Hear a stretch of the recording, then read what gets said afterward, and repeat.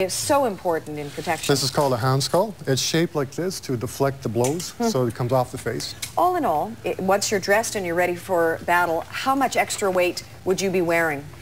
Again, depending on the size of the individual, it could be from 60 to 70 pounds. Wow. So not only do you have to learn technique, you've got to learn how to move deftly with all of this equipment on.